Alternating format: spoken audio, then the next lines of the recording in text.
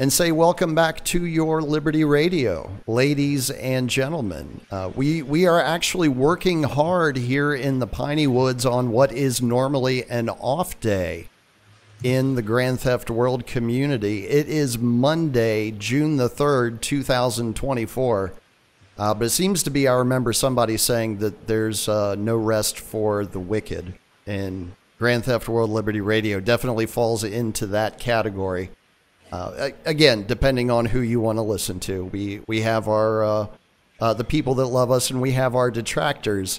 Hopefully, AJ is one of the people that loves us, because he is joining us in the studio today, all the way from the United Kingdom. And I'm not going to dox your location any more granular than that, AJ. For folks in the audience who don't know, AJ is actually the owner and operator of the Open Minds Incorporated Telegram channel, where I steal a fair amount of content for the Liberty Radio Telegram channel from. And I first discovered AJ right around 3 years ago, when he was posting clips of the Grand Theft World podcast when basically nobody else on the planet was. Or at least as far as we know. So, AJ, thank you for taking the time out of your schedule to join us for a little bit today. And I'll open it up to you. What do you want to let the folks know about Open Minds Incorporated? Wow, okay. Well, yeah, thank you very much for the introduction. Yeah, I'm surprised actually that you jumped on it three years ago. So, about the channel, the reason why I started it is because I mean, I knew some of this stuff, the madness going on prior to the COVID stuff in 2020. We call it BC, I guess, right? Before COVID.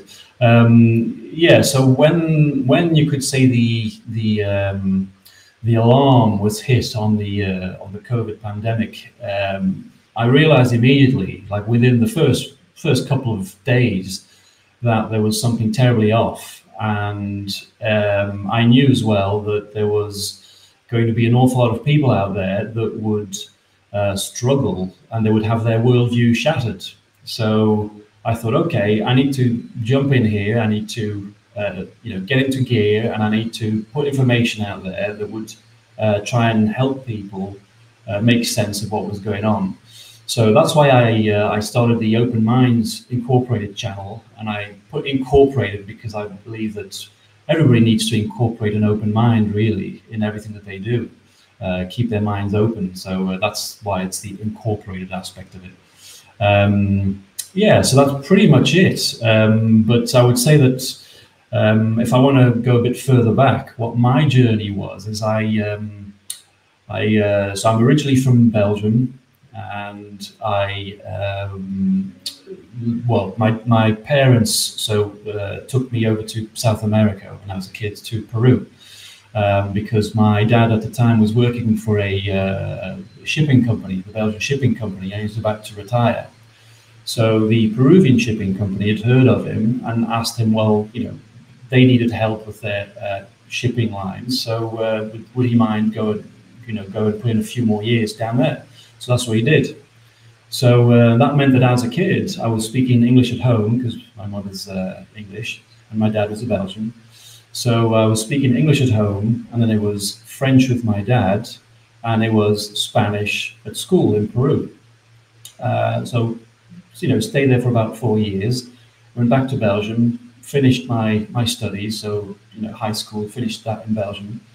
And then I got myself a job in a big sort of financial services bank, and I started with them in January 2008. So at this point, the GFC of 2008, the Great Financial Crash, hadn't happened yet, but I was basically 6 months into the job when Lehman Brothers had collapsed and Bear Stearns. So so obviously steep learning curve at the time. I think I was about maybe 21, 22. And, in the aftermath of that, 2 years on in the job, I think the Inside Job came out, and that was distributed amongst all the employees in the bank. Not officially, right? It was just a few employees just sharing it. So we had as well a bit more of a bigger perspective of what was going on in the banks. And I was quite naive at the time, as I guess a lot of people are in their early 20s. But I was still very curious at the time, and I think that's because of my upbringing as well. Speaking different languages, you have you sort of open your worldview to different cultures and languages. So you then start to open your mind to different ideas as well, and different ways of doing things. So anyway, yeah. So I was a bit naive. So what I did in the bank, I started a petition, because obviously the Inside Job for me makes such a strong case that the bankers knew this. And at this time, I was working in the operations department. So I knew these big Wall Street banks. We were a major international sort of clearance bank. So these guys were some of them were my customers. Your JP Morgans and your Goldman Sachs and all those things. So so then I carried on my career in there. But the petition didn't lead to anywhere. I mean, I sent it to about 20 different employees. Not one of them came back to me. And I generally thought at the time that we were there to improve, you could say, the state of the financial world, right? That this would never happen again because, we had all the subprime mortgages, and especially in the United States, you then had Tent City, and you had the, Wall Street occupation movement that was going on as well. So, it was a massive thing. And, I sent this petition around the bank, nobody replied. So I was thinking, what the hell is going on? So anyway, so I just thought, okay, well, I'll just keep doing my job, right?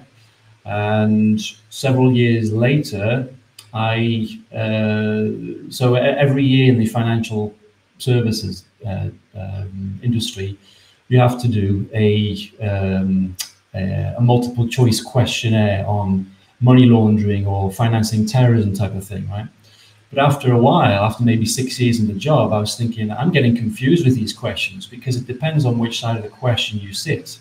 Right. And on which side, then the answer would be different. So I started failing this sort of multiple choice questionnaire. So the only thing that happens when you fail that is you have a 1 hour training session with an external consultant that's there to talk to you about money laundering and financing terrorism. So I had to do, 1 hour of that. But in that 1 hour session, there may be 20 newcomers to the bank that, that's the first time they'd heard about money laundering, I guess, and terrorism, et cetera, et cetera. So I just lifted my hand up and I explained one of the reasons why I failed the anonymous questionnaire. So I just said that, look, as an example, I gave an example that currently in our system, we've got some financial securities that are, well, as an example, there was a company in there.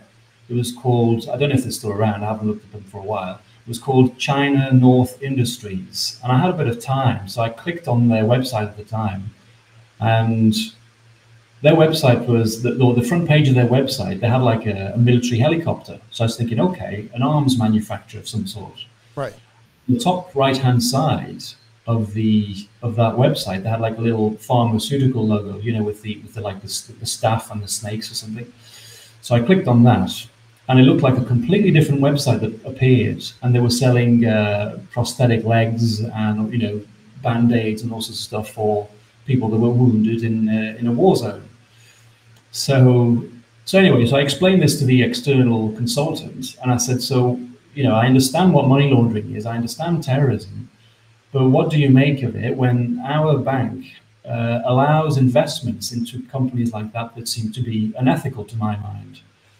And she then just, this external consultant just said, well, she was a bit silenced for a couple of seconds, and she just said, well, if it's in our system, it means that it's been approved by the EU regulatory body, and therefore it's business as usual. So that for me was sort of like another awakening moment, you could say. So yeah, the whole room just went quiet. I don't know if those people are still in the bank, but anyway, yeah. So I noticed after that that some of my responsibilities got taken away from me, although the questionnaire was supposed to be anonymous. I mean, I have a suspicion that it obviously wasn't. But yeah, anyway, so then I had the responsibilities taken away from me, and I just sort of felt that my time there had come to an end because I didn't want to put my mental health at risk, or just sitting there hours upon hours and not doing anything or being in a job I don't want to do anymore. So yes, I just resigned and moved on. Yeah. So you decided not to take the golden handcuffs, is what it sounds like, where essentially they're just paying you to keep your mouth shut, while you're still in your employ with the financial company.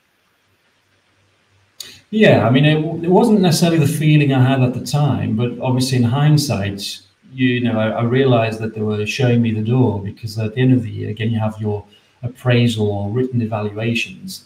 And I remember two positive paragraphs, but sandwiched between the two paragraphs, you had one sentence that said, I still remember to this day, it said, AJ has a strong resistance to stress, but can be perceived as a lack of concern. Right.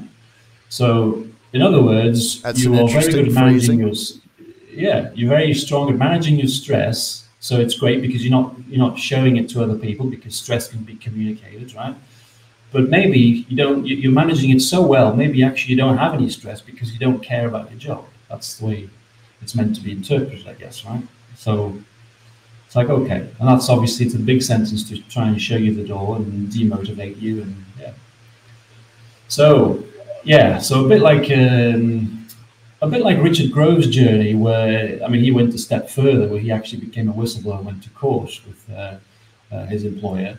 I didn't, I just thought, well, I didn't actually even think about that at the time. But the similarity with Richard Grove's sort of beginning of his journey, just like him, I sort of realized I actually don't understand how the world works at all. Are we in a meritocracy? I'm trying to do my best here, and then they come up with these sort of political sentences to show you the door, rather than being open and honest as to why they don't want me to be there anymore. So, so it sounds very similar to the experience that I had at Verizon back in, what was it, 2017 or 2018, whatever year it was. Well before the scamdemic came around. But I was selling everything that wasn't nailed down, right? Because that was my job. I was selling handsets, I was selling accessories, I was selling whatever. If it had a price tag and a SKU in the system, I was trying to sell it. I was selling home services. I was selling everything that Verizon had. I was one of their top reps in the region when they decided to serve me with walking papers. And I was like, wait, what's going on? It took me a while to put everything together to realize that what had happened was I had pissed somebody off in management with something that I had said about some marketing program that they were trying to run or whatever. And at the same time, we had also had some what should we call them? Well, we'll call them DEI hires, right? Because that's exactly what they were.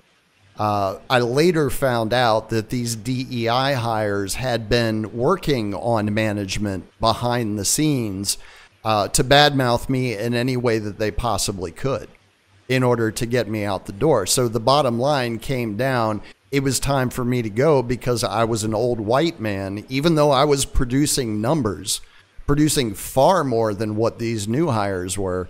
It was time to go because I was part of the old guard and the new guard was coming in. And it probably wasn't until maybe 2021 or 2022 that I was able to put all of those pieces together.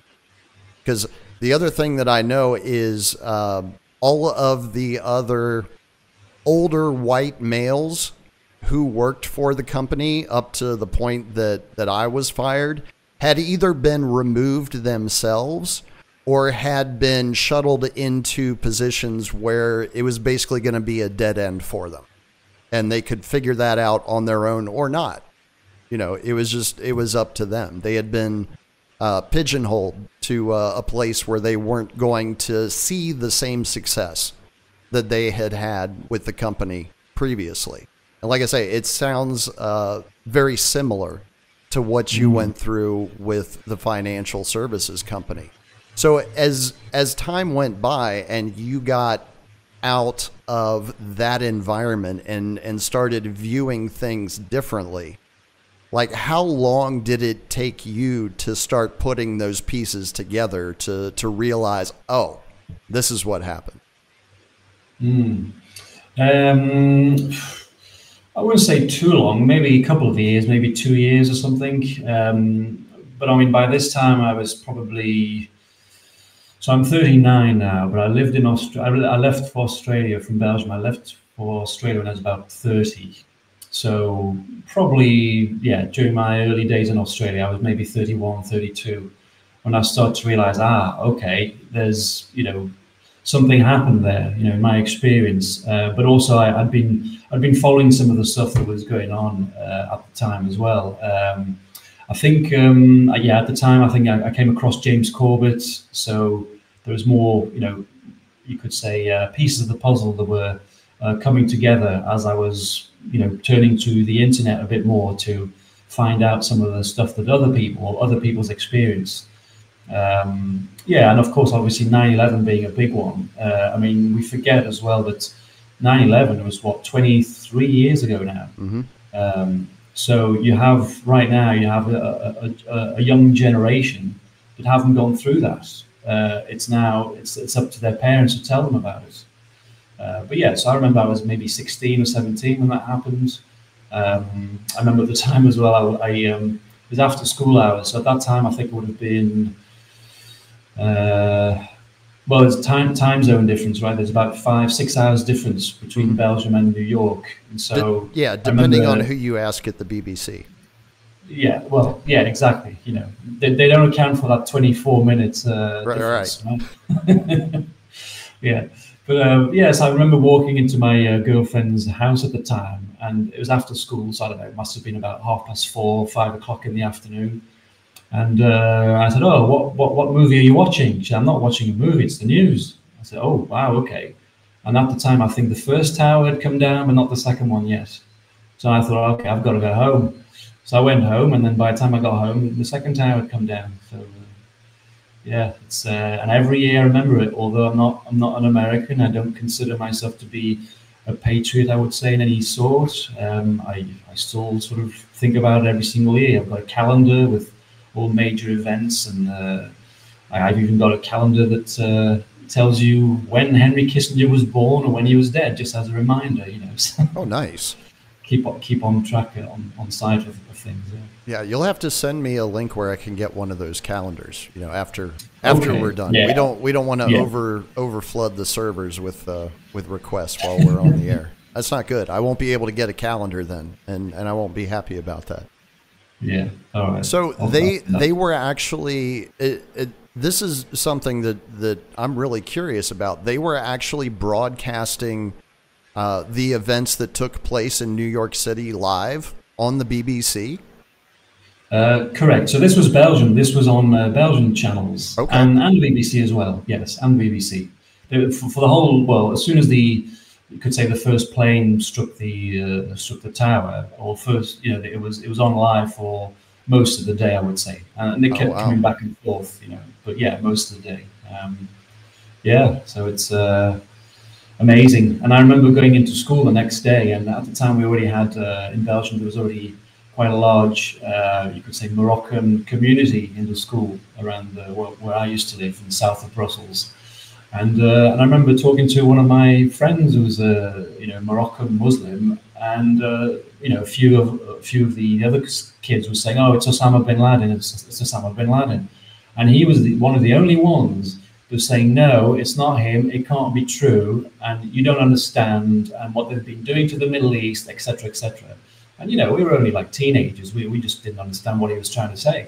For us, it was the bearded men from the Middle East. They're the bad guys, So we pretty much followed the same narrative that was given to America, and this was Belgium. So yeah, very Well, much I a mean, really it does kind of make sense from the standpoint if you understand the history of the intelligence community, then you know that both the CIA as well as Mossad were set up under the direction of MI6, right? So all the intelligence agencies are essentially incestuous with one another because they're just one big happy family.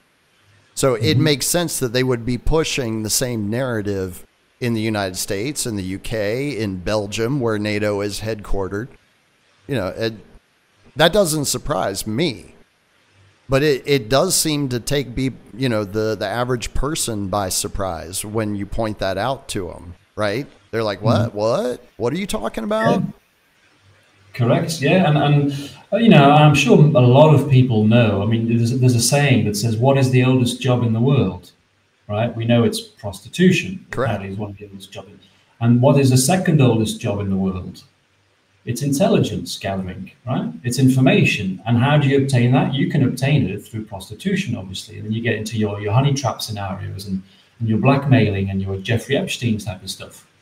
Yeah. So it's what better way to gather information than from a powerful man than via a woman, right? Yeah. It's So it just seemed logical to me. But these you don't, until you stop and think about how these things work. If you're just too busy trying to pursue money via your job, and you're working 9 to 5, and then you're exhausted after that, and your kids are kids who make you want to climb up your walls, and then you just want to sit down and watch some Mr. Beast or on YouTube, or you want to watch some reality TV show, I guess. But yeah, so you have to stop for a second and think about what is it what's this world you're living in, really. Yeah. Well, I think that is one of the reasons why the Predator class is able to be so successful with their agendas. They have created this thing called television that allows them to simultaneously distract and program the population to be whatever they want them to be. Like this is a hypothesis that I've been working on for quite a number of years at this point. But it seems to me there's a picture in front of me where you have, we'll say about 30 different personality archetypes in the world, right? And the whole job of television as well as public education is to make sure that you end up in one of those descriptor boxes, right? And that once you're there, you're not supposed to know that you've been contained in a box with a label on it, and you're also not supposed to know how to climb your way out of it, or as Richard Grove would say, to learn your way out of it. And I think unfortunately what ends up happening is a lot of people just get stuck in that box. They become overwhelmed even if they recognize that they're inside of a box, and they give up because they see that everybody else around them is staying in their boxes and not trying to get out of it. So operating under that hypothesis, what was the most difficult thing for you in climbing out of that box that you had been pigeonholed into? Wow. Okay. To be honest, I don't. I think I remember in my 20s, mid-20s, somewhere around there, I was working in the bank, and then I was just going to work, and in the being an automaton, right? Which is what Richard Grove is fighting against, to become more autonomous rather than being an automaton. So I guess I was in that cycle for a few years. And then I just woke up one day and I said, why am I doing what I'm doing?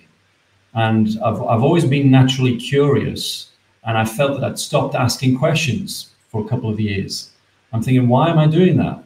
I mean, I should just keep on asking my questions the way I used to be as a teenager or as a kid.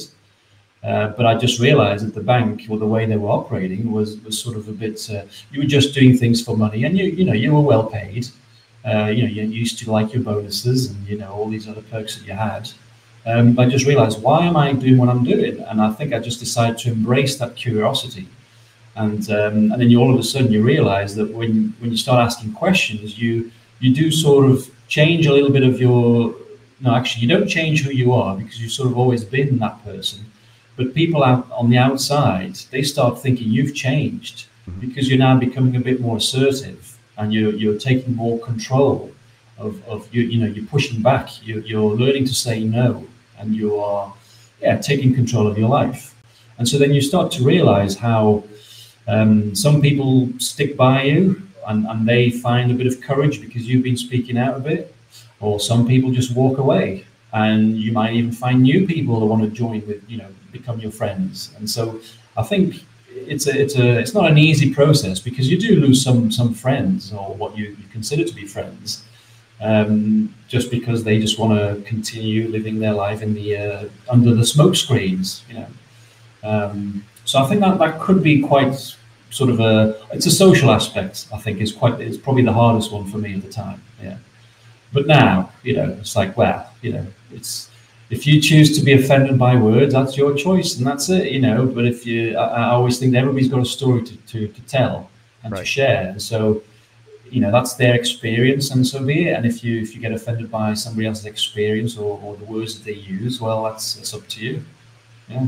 So what would you say it was that, if there was just one thing that you could point to that allowed you to finally overcome that social ostracization hurdle? Wow, that's a hard word to get out of your mouth.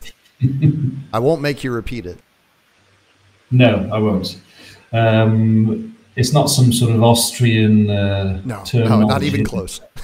No. All right. What is the moment that I found that gave me strength, I guess, to try and overcome that? It's hard to tell. I think sports may have helped me get some strength, because I've always been into sports. And what I mean by that is that I found sports obviously to be an anti-stress relief. And it's always, I'm a tall guy as well. So I guess a bit of confidence sort of came a bit more naturally in me. I mean, I'm 6'5". Oh, damn. You're like my height. Right. Okay. So I'm a tall guy. I'm probably about, I don't know what it is in pounds, but I'm about 100 kilos. So I don't know, it's 120 something, I guess, pounds, something, somewhere around there. Yeah. So, I don't know. I just think I found strength from within. It's just, I think it's just about, I mean, how do you gain your inner strength? I sort of felt that it's about trying to answer the questions that you have. First, go off on your little, have your own little,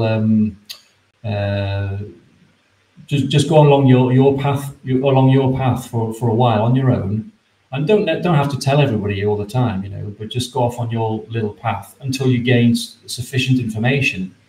And that would then, if you have a bit more knowledge, you can then, as the classical trivium would suggest, you can first gain knowledge, and then you can gain understanding of that knowledge. And once you've got the understanding of that knowledge, you can then pass that on and be able to communicate it in a well enough manner that people will understand you, and that constitutes like the wisdom of it. So I think that's sort of the thing I've done naturally, to be honest. But I mean, it was a longer process, but once I heard of the trivium, it made it a lot easier. It's more of a systematic approach of figuring out what's the logical aspect of truth and fiction. Mm-hmm. Yeah, and it has seemed to serve quite a few people quite well over the millennia. Because it's a system that has been around for a long, long time. It was just hidden from most people's view, beginning, back at the beginning of the 20th century, when the Prussian education system was exported to most of the developed world so that they could create nice little interchangeable humans for the economy that they were building at that time, right? Or at least that's what I've gotten from the history. I don't know, you might have gotten something a little bit different. Well, if you want to delve into the Belgian schooling system, I mean, to be honest, I think I spoke about this with somebody that you, I'm sure you know, or you've heard of at least, Justin Olson. I mean, I think contributor with the within the GTW community. And yeah, so we spoke a bit about education and some of the differences. But to be honest, it didn't seem to be that different. But he is 12 years younger than I am. So I remember we weren't allowed to use calculators at the time in high school, but eventually we were. But at that time we were probably 16, 17 when we were able to use them. But prior to that we weren't. It's obviously, for all the listeners out there, it's prior to smartphones, prior to computers being in the schools. So yeah, we had all the chalkboards, we had the alphabet at the top of the board with your ABCs, and yeah, the good old-fashioned way, you had the school bell that would ring in the playground, and you all had to line up, behind the white line in ranks, side by side, and hold hands, and a bit more like a prison system, as I'm sure you've probably experienced something similar. Oh yeah. And the teachers used to throw us chalk, or when we weren't listening, or they actually even went further. Some of them, they used to throw us the actual wooden eraser. They used to throw it at us. Yeah, and I can actually even tell you another story if you want. This was around 80, probably 86, 87. Actually, no, a bit later than that. 1990, let's say. So I was about 6 years old, and we were learning the alphabet. The teacher had this massive 1 meter wooden ruler to point at the top of the chalkboard to point to the letters, and she would say, we would follow her A, B, C, D, and then at one point I'm sitting at the back of the classroom and I hear the piano. So we had a piano at the back of the classroom that wasn't being used anymore. And it was the kid that was supposed to be sitting next to me. He actually just got up off his chair and started playing the piano, just random keys, right? So obviously the teacher wasn't very happy about that, and she basically threatened him. She said, "Sit, go back to your seat, or I'll tie you to your seat." So he went back to his seat, and we went back to the alphabet. Start from top, A, B, C, D, and then you hear the piano again. So this kid has got up again, played the piano. Sounds like my cat. Yeah, and then and the next thing you know, the teacher opens up her drawer from her desk, and she's got one of these massive ropes that to me it looked massive at the time. It was a proper rope. She got it from her drawer, from her desk, and then she just tied this kid to his chair, and she got one of these these big brown adhesive things that you put on cardboard boxes to seal cardboard boxes, sticky tape. She put one of those across his mouth. Yeah. And then next thing you know is this kid's no longer in the school. Like he's left. Never saw him again. So So I don't know. Obviously his parents took him out of school, but the teacher was still there. She was fine. I'm guessing she got away with it. Well, it sounds like she got away with it. Yeah. I mean, the way that system worked when I was in school, and I'm about 10 years your senior. I'm just too shy to give my actual age at this point because I'm pushing 5 decades. But it was very similar. It was very, very similar. I remember being on the business end of punishment from teachers, administrators, so on and so forth, for literally doing nothing more than asking questions, right? For pointing out the fallacies in their logic, even at a young age. Like I was listening to what they were saying. I'm like, wait a minute, that you said this, but then said this immediately afterward, and those two things contradict one another. What's going on here? And obviously that never went over very well. I never got kicked out of school. I got detention a bunch. I got suspended a bunch of times. But I never got kicked out. But I remember some of my friends who found themselves in the same situation did. And I specifically remember that the terminology that was used when they were being removed from the public school was they were invited to leave. And please leave. Yeah, right. And like I was always like, well, what if you just don't accept the invitation? Yeah. Well, there you go. I mean, this is some of the. I mean, you just reminded me there of during the COVID pandemic thing. We had police officers in the street. So So long story short is that I then went over from Belgium. I went to Australia, right, for like 4 years, and then I came over to the UK. I'm in the northwest of UK, on the outskirts of a city called Chester, which is northwest England, which is about half an hour, 40 minutes drive from Liverpool. Okay. And it's on the Welsh border, right? Pretty much on the Welsh border. So we had different rules for COVID in Wales, but also different rules in England. And with regards to your invitation, I remember, police officers, or, not just them, but also employees in supermarkets saying, please wear a mask, it's the law. You go, well, hang on. Is it a request? Can I deny? You said please, and I think that might just speak to the British politeness, where they feel awkward to ask to order you around, so they just say please. But the Nazis did the same, didn't they? Papers, please. Yeah. Well, I had the great displeasure to have to interact with somebody in another one of my former employment fields, that being insurance, a couple of days ago. And at the very beginning of the conversation, something that this person said really jumped out at me, and I bit my tongue at the time. I probably shouldn't have.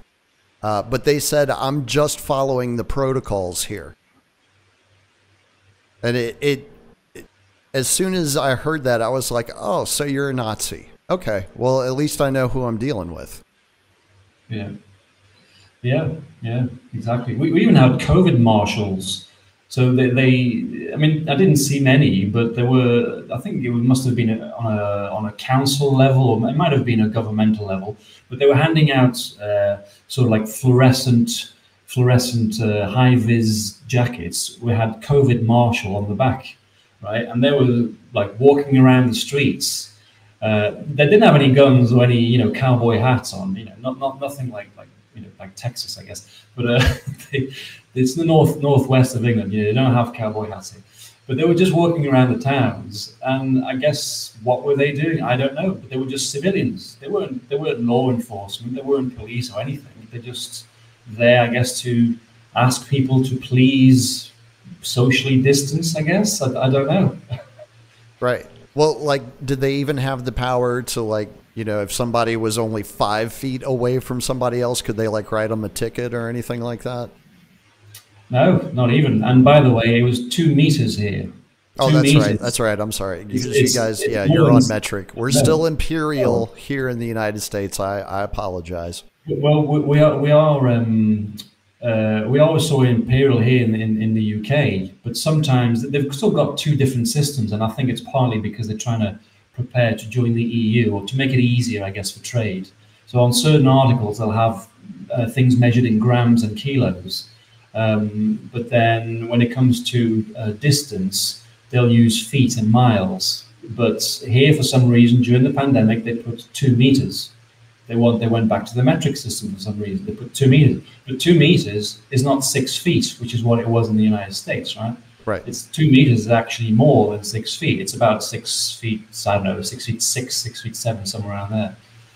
So it's, who makes up these things? And speaking of which, I think I saw that Fauci's interview, or the transcripts were released by the Republicans yesterday, where he sort of basically says that he just made it up, or he's not quite sure where he got the 6 feet from. Right. Or whether or not you should have a mask on if you're a child, or Well, I thought that was that release was actually rather interesting timing, since it came yesterday, which was the final day of the Bilderberg meeting in Madrid for 2024.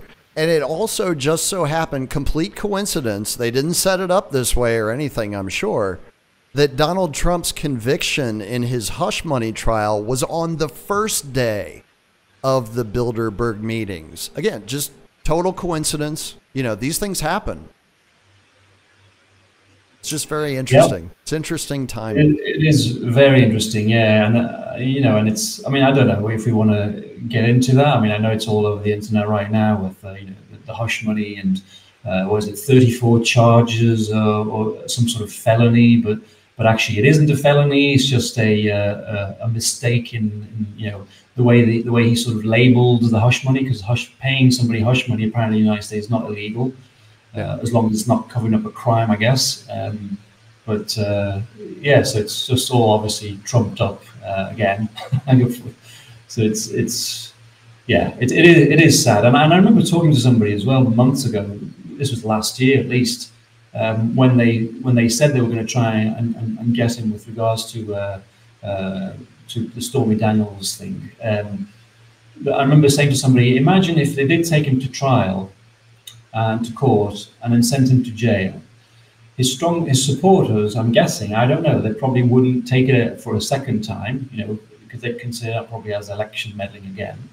But even if they announce that they go to court and he doesn't get sent to jail, what is the radical left going to think about that? Are they going to potentially go back into the streets? But then there's a third sort of scenario. I was thinking, well, you might find that that's just sort of extreme groups, and they might not be the majority of the people. But I do know that obviously in the United States, it's the election is very, very tribal. So I don't know. I mean, I sort of feel, is there going to be more of a docile citizenship that's not going to do anything no matter what happens? Or is it going to be in pockets in certain states? Or is there only going to be a dispute within contested states where it might be 50-50 in terms of Democrats versus Republicans? Is there going to be more riots or summers of love in those type of cities? I don't know. Well, I mean, it's an interesting scenario to ponder, because I was of the opinion back in 2020, I expected riots at the end of that election, right? When they finally came out and said Joe Biden is the victor, he's going to be the next president, yada yada, so on and so forth. I expected that there was going to be a lot more action in the streets than there was. And now we've had almost another entire 4 years of those people who, yeah, some of them were there on January 6th and they ended up in a cage as a result. That's grown adults make their own decisions, folks. That's just the way it is. If they didn't realize that the state was going to crack down on them, that's on them. That's not on anybody else. It's not, as far as I'm concerned, that's not even on the state. You should expect at this point that the state wants to put its boot on you. Don't give them a reason. But we didn't see that. Even on January 6th, we didn't really see that, right? It was still very orderly. People weren't really in the Capitol, with the intent of destruction. Some of them were, sure. But it was a very small minority. The vast majority of people that were there because they wanted to make their voices heard. They weren't trying to overthrow the government or any of this other garbage nonsense that the mainstream media has been trying to put forth for the last 4 years. But we've also had 4 years now where that frustration that was created as a result of that election has been boiling beneath the surface, along with all of the other provocations that have been heaped on top of it. So I don't know. I honestly don't know what type of behavior this latest round of developments is going to provoke. And there's a part of me that is extremely concerned that this is what is going to be used to provoke the general public into violence in the streets, which they've been trying to do for years now and have been summarily unsuccessful at this point.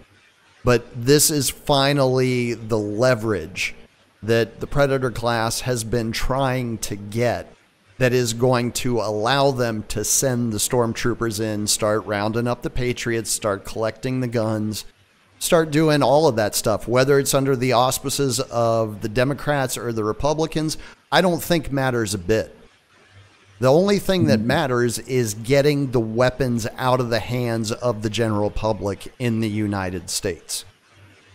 And I think that's the direction that everybody is being herded in, with the conviction and whatever else is going to come of it. I hope I'm wrong. I hope I'm completely off base on that.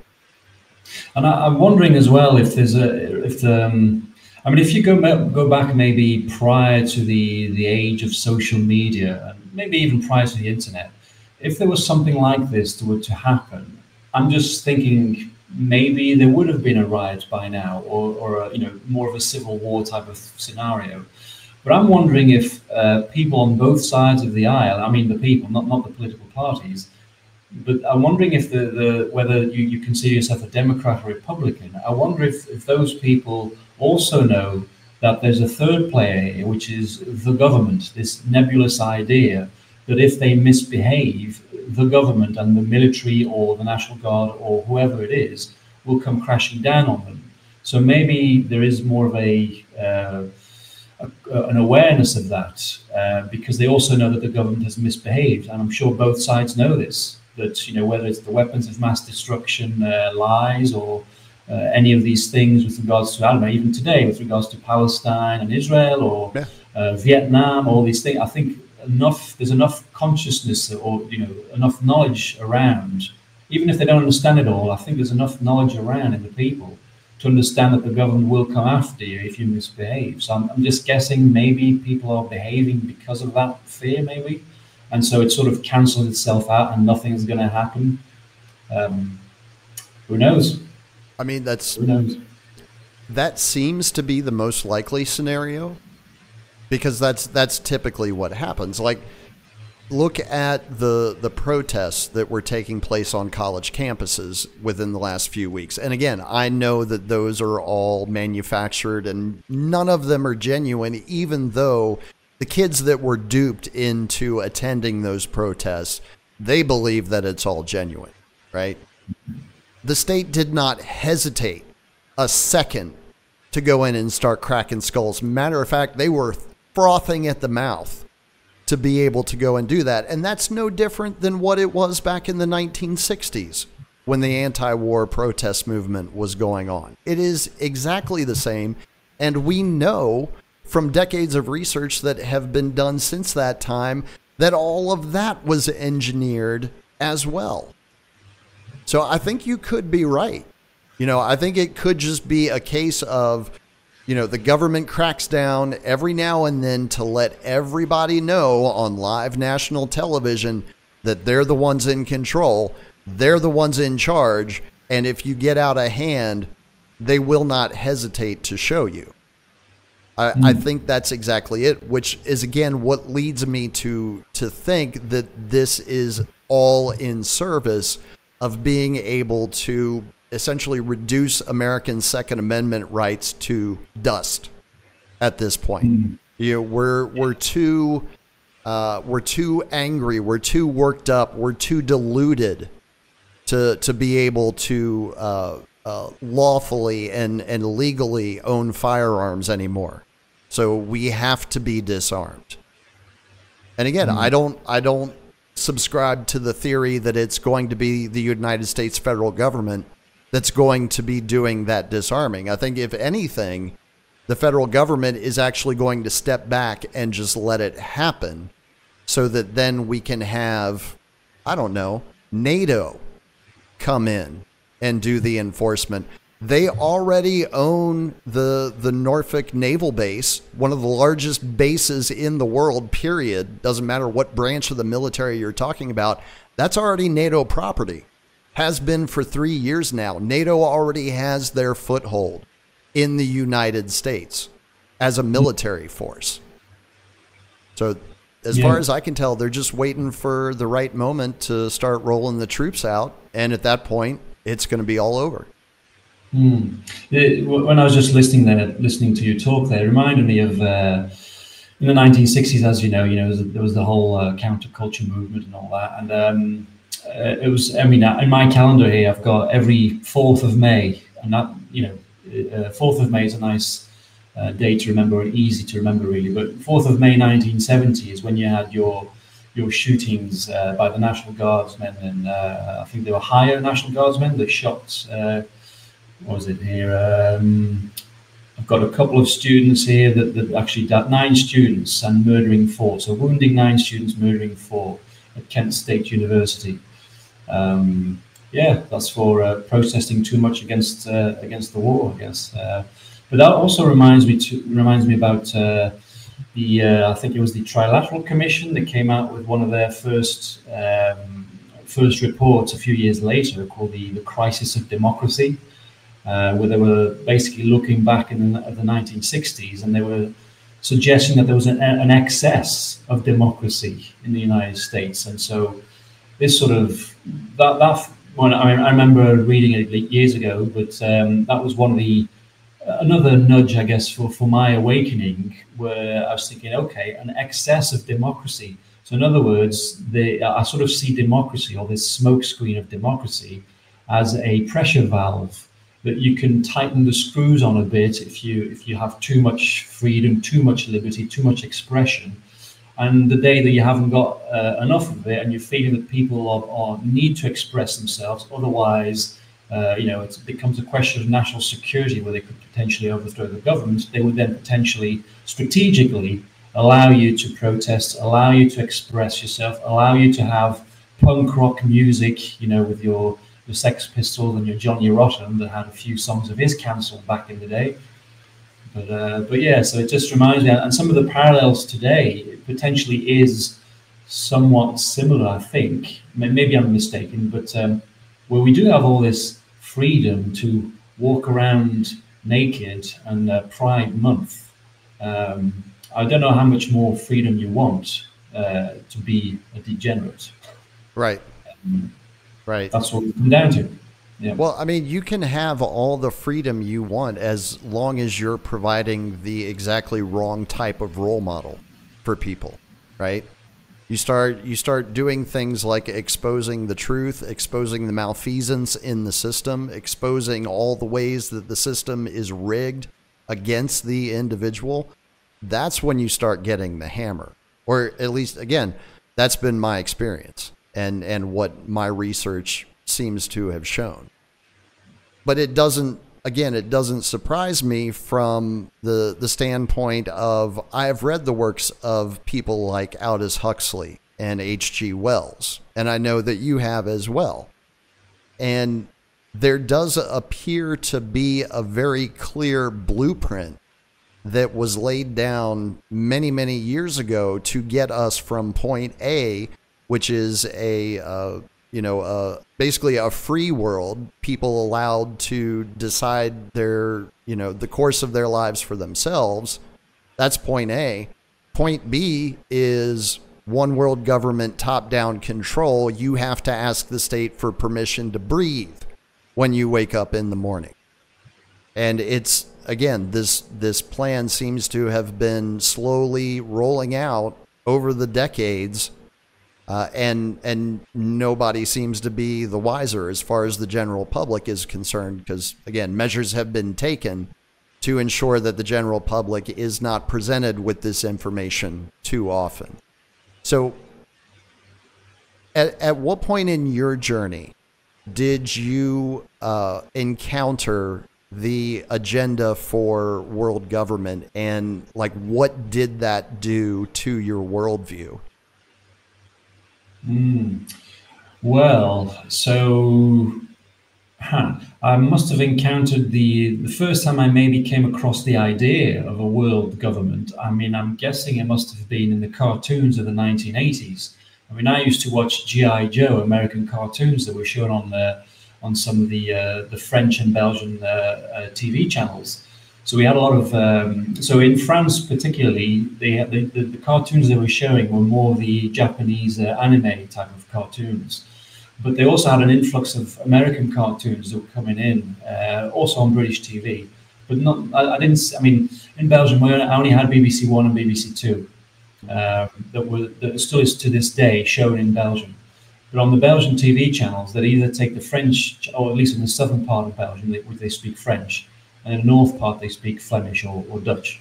But on the French-speaking channels, they would take from France, and they had, your G.I. Joes and your Thundercats and all these other things. So I'm guessing I must have come across the idea of world government at a very young age in one of these evil, very black and white cartoons, I would say. But then, you then sort of forget a bit about that, and then you just carry on in your life. And I think the first time I probably came across it, like in writing, was when I was looking a little bit more into the United Nations, and I came across James Warburg, who in the 1948, somewhere around there. I've got it here. I'll bring it up so I can give you the exact quote. So it was actually 1950. So in the United States, they had this was in the Senate, I believe. They were looking at at reforming or revising the United Nations Charter in 1950. And the UN was established in 1945, so 5 years before. But James Warburg was there in front, and there's a transcript, there's actually a whole Wikipedia page about it, if people believe in Wikipedia. But there was a transcript on Wikipedia, and James Warburg is quoted saying, "We shall have world government whether or not we like it. The question is only whether world government will be achieved by consent or by conquest." So I think that is a very chilling sentence to me, and I didn't know at the time who he was. I didn't have an idea, no clue whatsoever. Well, yeah, he was related to Paul and Felix, wasn't he? Well, Paul. So James Warburg was Paul's son, correct? So Paul Warburg was his father, and Felix, who was in Germany, he was his uncle. Yes. So then you start, and I started looking a bit more into him, and obviously then I fell on G. Edward Griffin and the Creature of Jekyll Island with the Federal Reserve, and then I thought, okay, I wanted at the time when I came across that, I thought I need to write a book about the central banks, because that was sort of my field, I guess. But then what happens is when you start researching central banks, I just picked one to start off with. I thought, okay, I'll pick the Bank of England. What's its history? What's its origin? And it's, lo and behold, it's on their website. The Bank of England have got like a whole history section on their website with pictures from their vault of original documents of what they used to be. And from what I remember in my research years ago, they were first established as a corporation to fund the British Empire's navy.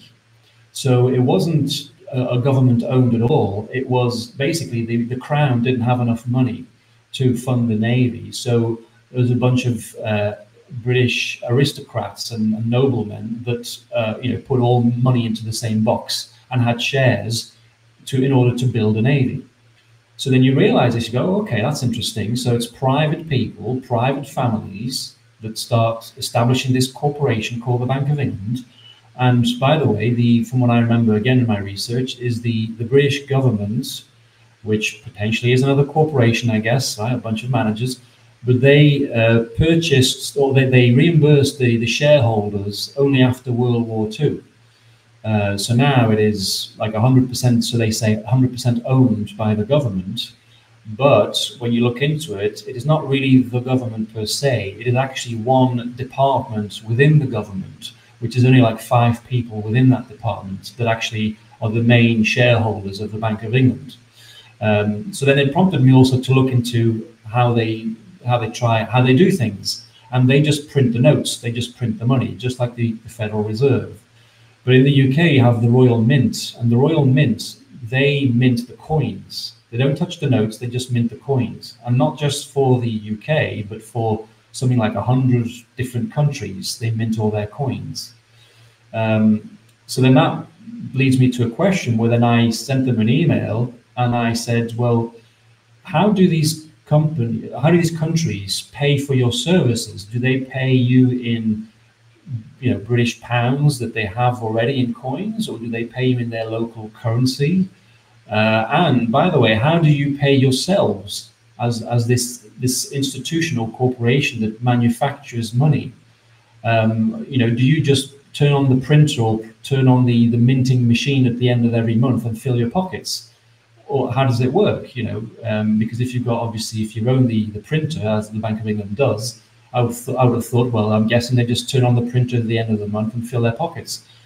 But apparently it doesn't work that way. Apparently it's the government, or this little department within the government, that allows them a certain amount of salary to be paid, which I guess this also leads me to my next question, which I've been thinking about for years. Why is it that every central bank has a target rate of 2% for the inflation rate? Why do they want 2% inflation? Yeah, why is that the magic number? Why is that the magic number? Why not 1? Why not 10? And I still don't know exactly why, but if you look into the actual definition of inflation, it was actually coincidentally changed in 1971, which was the same year they went off the gold standard in the United States, right? But the definition of inflation, if you think about it again, what inflates? Inflation is not, prices don't inflate. Prices don't blow up or get deflated. What inflates is the money supply. Mm-hmm. It's like a bubble. So inflation actually means expansion of the money supply, and that used to be if you pick up a dictionary prior to 1971, the definition used to be expansion of the money supply. And who's in charge of expanding the money supply? The central banks. And you can point your fingers at them automatically, like straight away if you have that definition. But here now, since 1971, everybody has the understanding that inflation means increase in prices. No, that's the consequence of the expansion of the money supply. So now all of a sudden, you're not pointing your finger at the central bank, you're pointing it at the local shop. You're pointing it at the small employee, the franchisee for Shell. I mean, he doesn't make much money at the petrol pump. He just takes a cut, but he's not in charge of increasing prices because of so-called inflation. And, it's all monetary policy. So then that made me, when I got down into that research about central banks and, came across G. Edward Griffin, I was thinking, wow, okay, now I'm getting into not just banks, but I'm getting into general history territory, where it's about wealthy families. And who are these families, by the way? Oh, we've got names like such as Rothschilds that keep popping up over and over again. So now all of a sudden, I'm thinking, well, I need to do more research on what these people do. And then obviously James Corbett and Richard Grove and all that sort of helped me along the way as well. So then I start purchasing an awful lot of books, and I still have an awful lot of them that I haven't opened up yet because they're all piled up waiting to be read.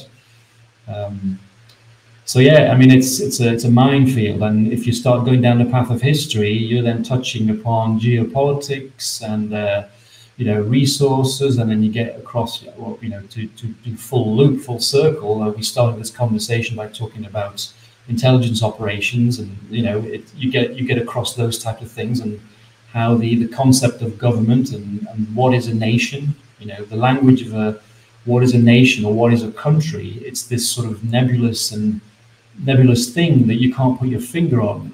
It's almost as if it's purely just a name on a map. That's, if you cross this line, that's not yours, that's mine, and this side of the line is mine, the other side is yours.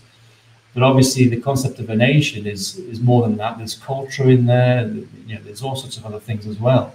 But it is really I sort of see nations as just another one of those things, which is left versus right, which are they're just groups.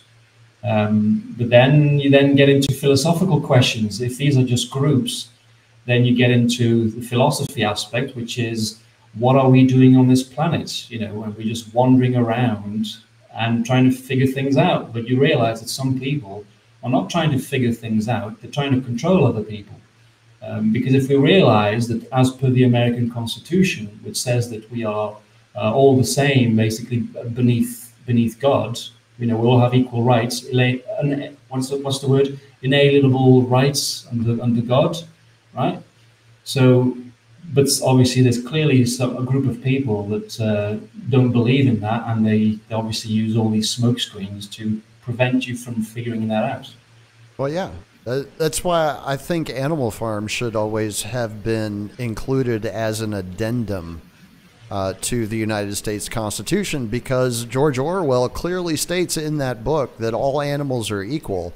but some are more equal than others. And that is exactly the system that we have all been living under since birth. You know, it's hard to tell exactly how far back it actually goes, because it seems to me like the system of oppression that we all live under in the Western world is something that has been refined over a very large number of centuries. Like I can see parallels back to the Roman and Greek empires in terms of how governance is carried out upon the population. And it seems like every time there was a peasants' revolt, they learned from their mistakes and they became much more efficient at dishing out their governance, you know, as time went by, up until we got to the Great Experiment of the United States. And then you have, again, all the Western nations around the world mimicking, and even many of the undeveloped nations mimicking what the United States did in the 1770s. And, you know, again, the legitimacy of even that is up for question at this point, as far as I'm concerned. But to get back to the monetary issue, which is, again, one of the main leverage points that is used over every single person every single day, we have this new economy emerging over the course of the last 10 years or so, right? The crypto economy, thanks to Bitcoin and to a lesser extent Ethereum and all the other coins. Being someone that has worked in the financial services industry and has done a lot of research into economics and money and how all of that works, what is your opinion of the crypto economy? Well, I remember years ago when Bitcoin sort of came out. I remember whoever Satoshi Nakamoto is or was, I mean, you know, you can debate that all day long probably. But I could say that the original intention, from my understanding, is that it was never meant to be pegged or given a value in dollars. It was supposed to be completely separate from any current monetary or economic system. But that obviously became very quickly hijacked. And if I remember, there was some sort of conference, I can't remember what it was, but I think JP Morgan was even invited to the table to have a discussion about Bitcoin. And then these big guys decided that, okay, we're now going to give it an equivalent in US dollars. So right there, I think there's a problem right there with all the crypto, because it just seems to me that it's the initial intention or the purpose behind it, for me, it seems that it was a noble purpose, I could say, maybe, where it was trying to detach itself from the control system or the current status quo. But it's now, obviously, since they've decided to give it a US dollar equivalent, it's now become, people get into crypto because they see that it's got a US dollar equivalent. They may not think that, but I think that subconsciously they are looking at Bitcoin or all these other cryptocurrencies and looking at the equivalent in US dollars that they can get out of it. And they go, oh, great, now, you know, what was it? I think Bitcoin, I think today I saw a post to say, or a tweet or whatever, to say it's $70,000 today, Bitcoin. And why is there such a hype to give the equivalent in US dollars if you are trying to get away from the status quo and from the old banking dynasties, right? So I think since day one, as soon as it, or at least as soon as it was given an equivalent where you can purchase these cryptocurrencies, these digital assets, as they call them, I guess, I think that's been already, that there's a problem right there. And I think there's even a problem within money itself. I think there's a value problem where you can't include, you cannot include a social element as such to money, and I'll probably get around to that a bit later. But the way if I try and pick apart what money is, or at least what currency is, the simplest way I can sort of explain it, it would be that it is a translation or mathematical used by no sorry, it is a translation of the energy of your labor using the language of mathematics. So you give it that, and because you can measure it, right? But you can't really measure your energy as such. So you have to agree that whatever amount of time and effort that you've put into something, into making something, that you will get, let's say, $100. But so within that, it is not. It's nothing else. I don't think. Well, and again, if you want to look back at other ways of extracting the energy of your labor, I mean, they had slavery back in the day. They didn't have to measure it as such, or maybe they did measure it through head counts or the number of slaves that they had. But that's another way of extracting the energy of your labor.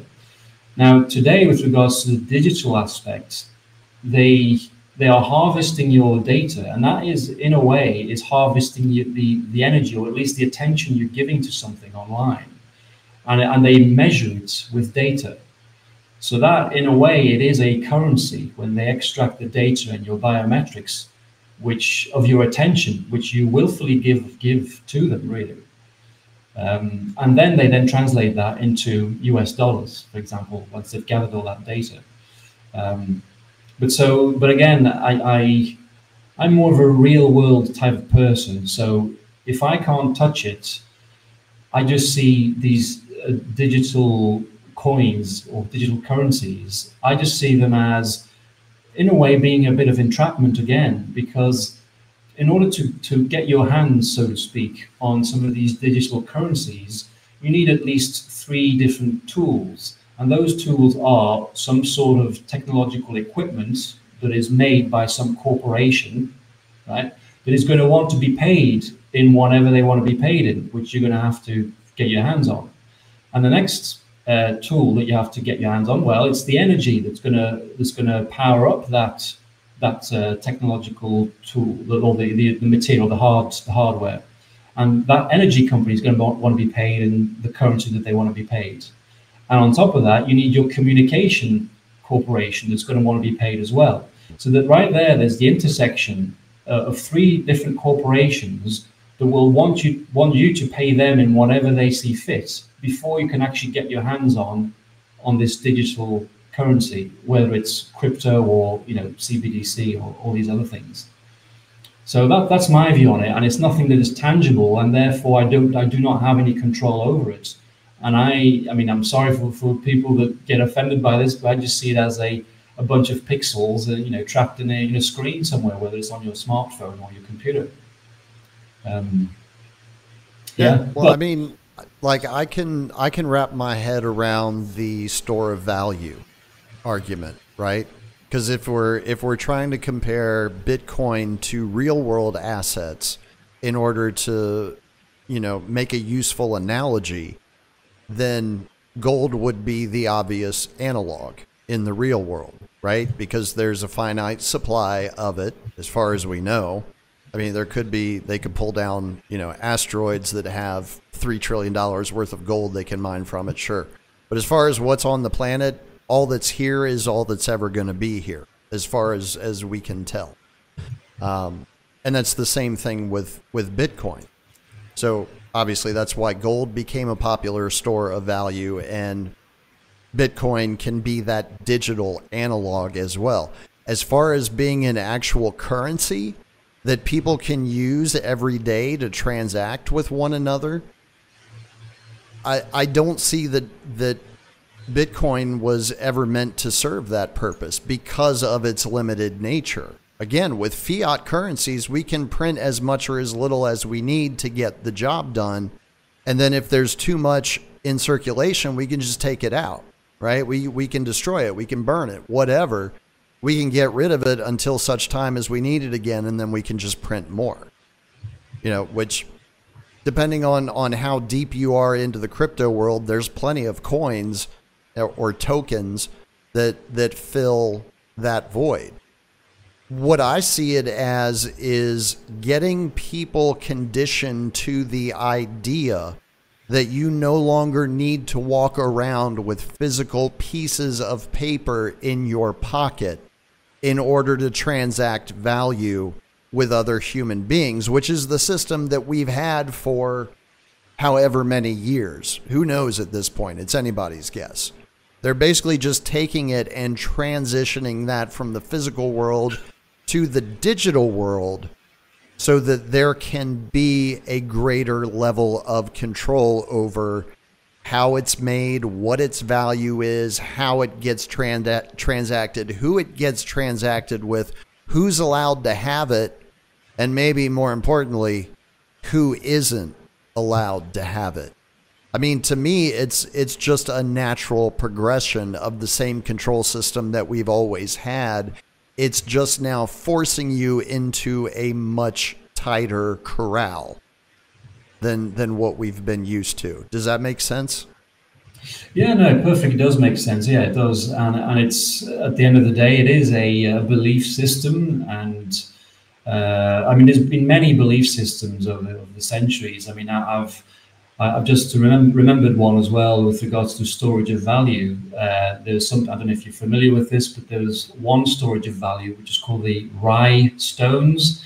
So it's spelled R-A-I, and it's they actually are just basically stones that are carved, and some of them are like 8 feet in height, and they are off the shore in they're in Micronesia, basically in the Yap Islands, and they've been going for thousands of years. And what I remember from it when looking into it is that the locals, they were looking for some sort of currency, and they came up with these stones, and they had these huge stones, but everybody, and this is where I'm getting to, is with regards to honesty. In these some small islands, there was honesty. Everybody sort of knew each other, and they all knew that the stone in the center of the village belonged to a certain family, and that whenever they wanted to purchase something from somebody else, they just basically all told each other that stone now belonged to the next family. But so they all knew that they all had their own sort of stones. But then at one point, I remember that they had to go to a neighboring island, and they were trying to bring back some of these stones. And if any of these stones were to fall overboard from a small boat that they had, they just go back to the village and say, well, actually, we tried to bring the stone with us, but it actually fell overboard. So your stone is at the bottom of the ocean. So they just took it on face value, just because it is based off honesty, right? So I think it's the same today. If there isn't honesty behind the people that control the money, or that start a currency, or if there isn't an honest and a belief system as well, then it's not really going to work. So as long as people believe in the currencies, it's just going to keep on going until they struggle too much, and then they have to get wheelbarrows out to buy a loaf of bread. But unfortunately, people should be up in arms about it before they get to that point. They should be proactive and demand certain things from their local representative, if they still believe in the political system, that is, as well, right? So there's a whole social aspect to it. If one of them's not working, then the rest of the system starts to crumble as well. And the system is only as good as the people that are there to control it, I guess, or to make sure that it's honest and that it's working. Well, and you make an excellent point as well, because the system is only as strong as the belief that is fed into it by the participants, right? And I mean, there's no probably clearer example of that than the Great Depression in the United States, when everyone was manipulated into bank runs on the major financial institutions in the United States. People went to withdraw their money and they collapsed because the withdrawing of the money represented them removing their belief from the system. They no longer believed that their money was safe in the bank. So you're absolutely correct in that it is all underpinned by belief, and that goes for government too. If people remove their belief from the government, the power of the government diminishes. Now, that doesn't mean that they automatically lose their rifles and their tanks and their F-16s. But if nobody is there to point that gun, if nobody is there to drive that tank, if nobody is there to pilot that jet fighter, what good is it? And that's what I'm always talking about when I talk about removing your power from the system. Reclaim your belief from the system. And if everybody does that, or at least a majority of the people do that, the system will collapse because it cannot function without that belief. So I'm very glad that you seem to be, thinking along the same lines as far as that goes, with belief underpinning pretty much everything that we do in society. Without that belief, there's nothing there. It just doesn't happen. Now, I've already had you for about 80 minutes now, which I know in our correspondence I said, probably about an hour or so, depending on, how things go. Everybody's different when it comes to the interviews, so I always try to honor that. And I'm definitely not going to try to monopolize your time because it's a Monday, and I know how those usually go. But one thing that I did want to ask you before I release you back to your regularly scheduled life, because I see the bookcase behind you. And unfortunately, my buddy Nick, who's also over in the United Kingdom, he was very upset that he wasn't able to see some of the titles of those books that are sitting on the shelf behind you.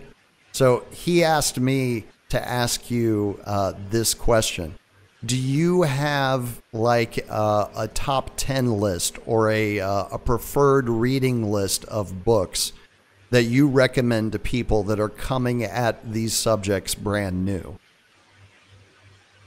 I don't have a list per se, but I have asked myself this question before, and I have had some friends that aren't as far gone as I am in terms of reading. So it depends on the audience, but obviously if you're brand new to this stuff, you don't want to be bogged down into a highly academic type of book. So you want something that you can sort of read and digest quite well, sort of until you get used to the terminology that some of these globalists use, right?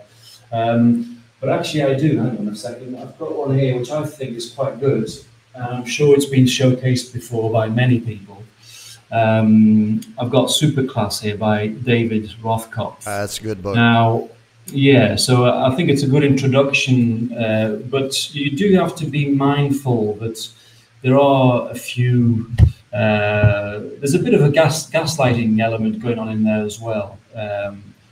But yeah, so just be mindful of that. And I would also say, just to be mindful as well, is as you progress through your reading, is to do your due diligence on the authors before you purchase a book, because some of them can be a lot more tricky. Like if the guy was an ex-MI6 or ex-CIA guy, you want to be aware of some of the historical context and why would he, because don't forget that in terms of national security, whether it's a military guy or whatever, they all have to get their books approved. And so they go through a whole rigorous screening process with regards to information that they can and cannot say.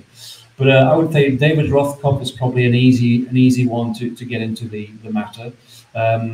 Just for those who don't know, I mean, David Rothkopf was a guy that worked for Henry Kissinger. So yeah, but I do suspect him to be a bit deceptive in there, but it's a good entrance.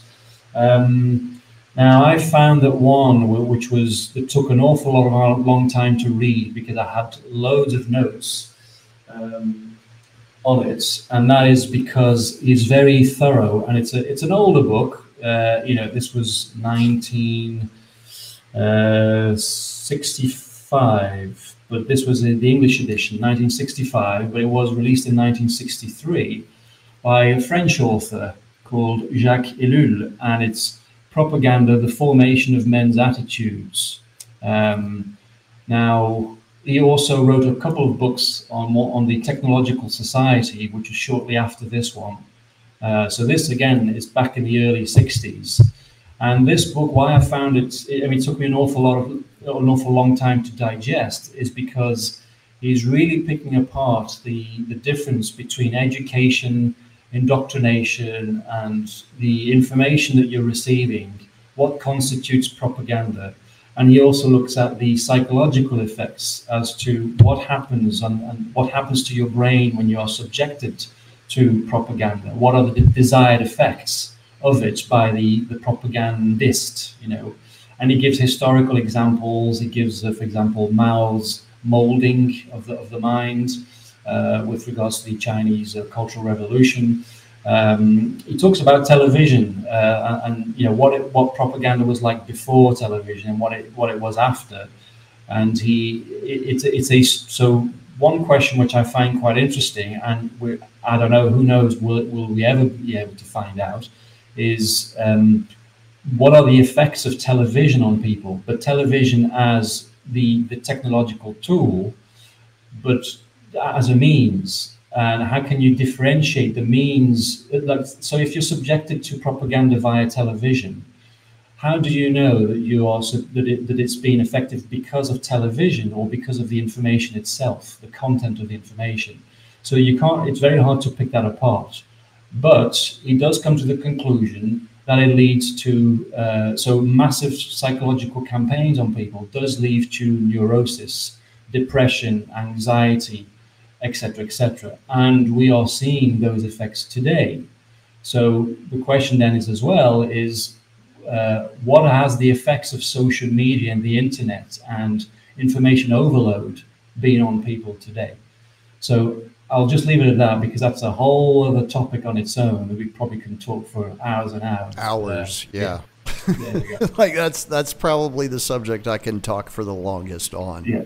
So this one really sort of it took me a long time to get your head around it, but it's really valuable, because then you do start seeing, you know, just like the They Live glasses. As soon as you read that book, you know, you just start seeing everything in a completely different light, and you realize the people that have been affected by it as well when you're walking around and you're chatting to people. So I think it's good to keep a strong mind. If you're able to read that, and then you get a bit of a stronger mind. Awesome. All excellent suggestions, by the way. I have read Superclass. I have not read Jacques Ellul's work yet, but it is on my list and has been there for quite a while. Because, of course, I read Edward Bernays' book, Propaganda, I don't know, 4 or 5 years ago, something like that, and was absolutely floored that he was literally just giving everything away in those, what was it, like 130 pages or whatever. He was like, well, if we just put a white lab coat on somebody and call them doctor, you know, people will automatically recognize them as an authority figure. Which he again said out loud on tape on the David Letterman show in the early 1980s, and it still just goes right over people's heads. And people just laughed and clapped. Yeah. Yep. Yeah, the applause sign came on, and they did their whole trained SEAL bit. Yeah. It's unreal. It's literally unreal. Like, especially when you get to the point where you're not taking everything at face value anymore. You are actually asking yourself questions about the interactions that you have with other human beings to try and figure out, you know, exactly what their motivation is and like where they're coming up with all these crazy things that they're saying that you can't observe from objective reality, but yet they're investing a lot of belief into them.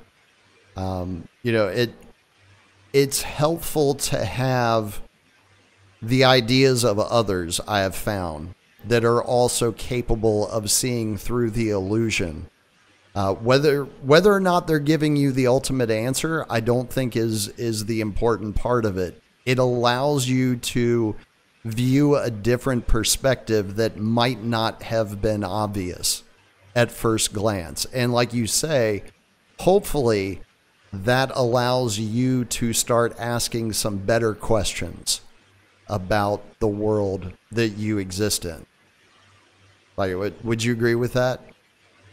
100% agree with that, definitely. And I think that's the best thing is to, if you do feel that you've got questions inside of you, burning questions, don't suppress them. Go out there and find out, and it might take you years before you get an answer to one of your questions, but just keep at it, and you'll get there. And sometimes you'll stumble across the answers by chance as well, but you just got to keep at it and just keep an open mind. Yeah. Yeah. Sometimes you'll even stumble across answers you didn't even know you were looking for. It's kind of crazy. Yeah.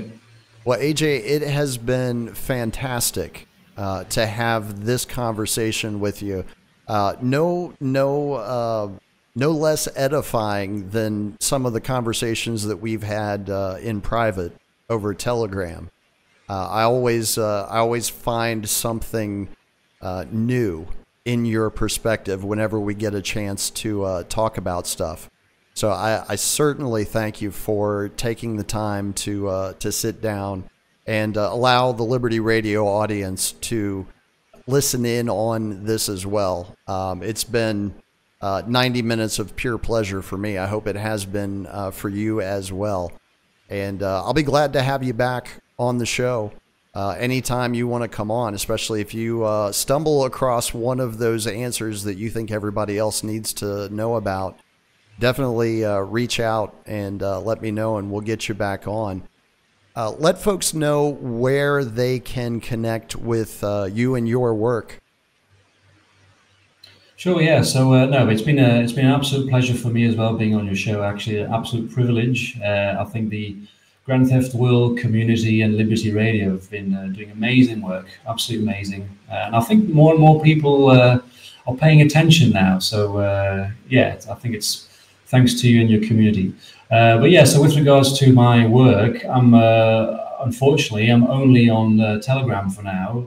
I'm on Open Minds Inc., so INC at the end.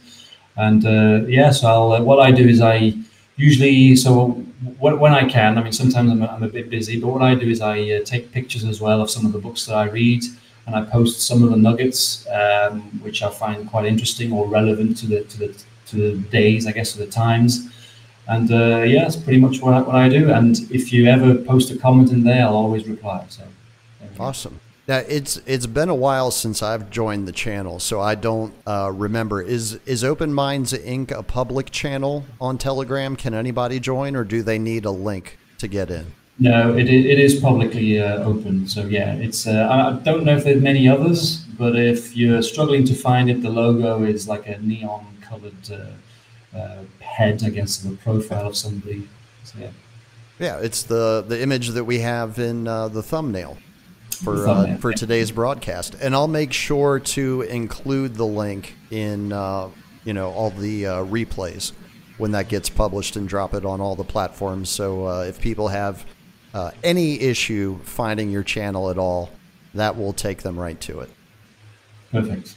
Awesome. Thank you very much. Absolutely. Again, thanks for joining us, AJ. And as I said, anytime you want to come back, just hit me up in the DMs and let me know. Perfect. Thank you for the open invitation. It's been a pleasure.